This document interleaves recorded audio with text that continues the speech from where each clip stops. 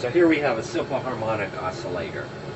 I've got this long spring, and I've held it with two clips between handrails, and I've got my knitting needle here that's just a marker, and I've got a little timer that you can see, and then here's a length scale, and I've got a nut on there. That's a 3/8 16 nut. I'm going to give this a small displacement and we can watch it oscillate. So the oscillation is going to be related to the mass that I have there. So this is weighing the nut, so to speak. We're determining the mass of the nut based on oscillation period. The period for this one, I measured it. The period for 20 oscillations, complete cycles, is 21.26 seconds, and it's incredibly repeatable. And now we're going to put a different nut on here. This is a 1032 nut. Look at that.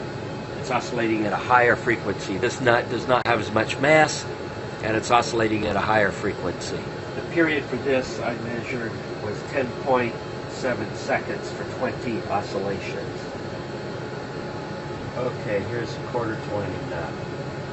I counted for 20 oscillations on this, I counted 14.2 seconds.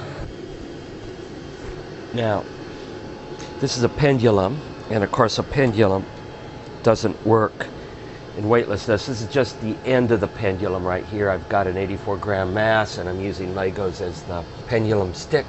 And of course pendulum requires gravity. It's a gravity machine, and it just doesn't work. It just sits there. Now, I'm going to do a little modification to this pendulum. I've got a long, weak spring right here. And if I put the spring on like that, now, for small angle displacement, this spring will exert a constant force. And it's a small force because it's a long, weak spring.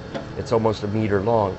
The first order is going to appear like gravity. So this pendulum now is going to swing and behave just like a pendulum on Earth, where instead of gravity, we're using the force in this spring.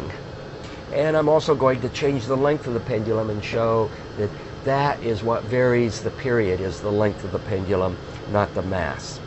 So the pendulum's 5 inches longer than before, and it's swinging slower. Here's the pendulum in its shortest configuration. It's got 3 Lego lengths.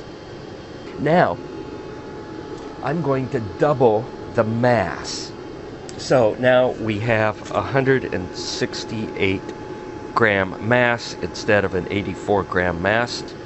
And it turns out something interesting is going on, because when I measured the period, I got about 7.9 seconds for the period at 3 lengths with 168 gram mass. But when I only had the 84-gram mass, it was more like 5.8. So something interesting is going on. There is a dependency on the mass on this pendulum. So perhaps the spring does not exactly replace gravitational force, and it's behaving a little bit like a simple harmonic oscillator. So it will be interesting to see whether maybe this is a combination of both a simple harmonic oscillator, which is mass dependent, and a pendulum, which is mass independent but length dependent. And of course, this is all freshman level physics, which is delightful stuff to learn.